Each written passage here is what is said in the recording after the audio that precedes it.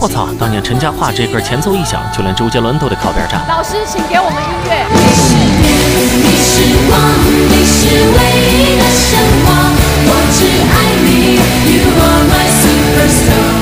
要知道，在当初所有姐姐义工竞演的舞台上，芒果台所押的宝却并非是陈嘉桦的叮叮当当，反而是由谢娜组所带来的龙泉。可让芒果台万万没想到的是，就在所有姐姐义工竞演结束拉票的环节，陈嘉桦却是直接放出来 C7E 当年的王炸。毕竟，就单论 Superstar 这首歌的威力，就连那年的周杰伦都得退避三舍。是天是地是神的旨意，除了爱你，没有真理。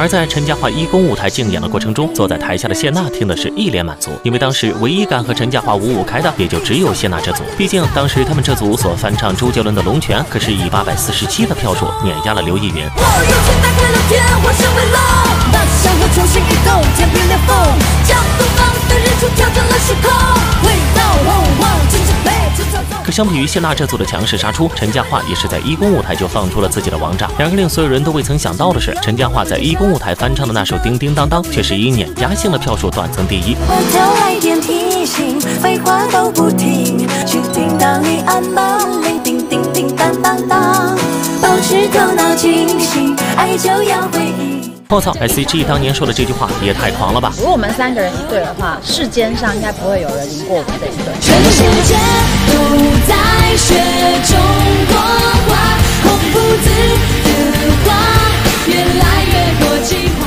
那年全世界都在期待中国的2008，因为当时只要 S.H.E 他们敢发行专辑，销量必定是破100万。而 S.H.E 之所以敢说出那样狂的话，其实早在他们刚出道时就已经埋下了伏笔。因为当时在华语乐坛诸神混战的时代 ，S.H.E 不仅有恋人未满打响名号的同时，更是在03年一举打败了周杰伦的叶惠美。你是光，你是唯一的神话，我只爱你 ，You are my superstar。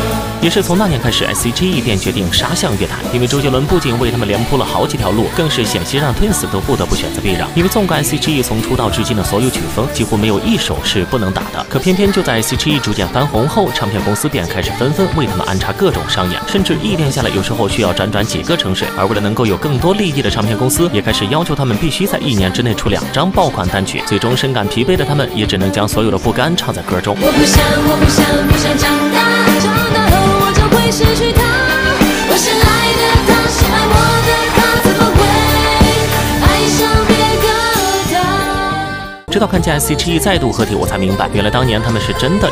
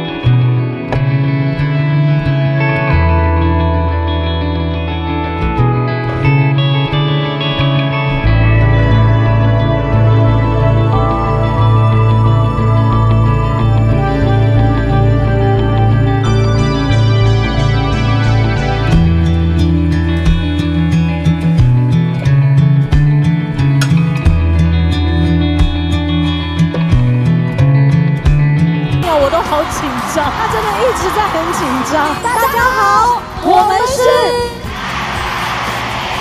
而这也不由令所有的人感到好奇，这次 S.H.E 到底带来了一首什么样的歌？可是让所有人都未曾想到的是，直到 S.H.E 开口飙歌时，我才终于明白，原来他们真的是一个时代的巅峰。爱存在这美丽新世界，我喜欢自信的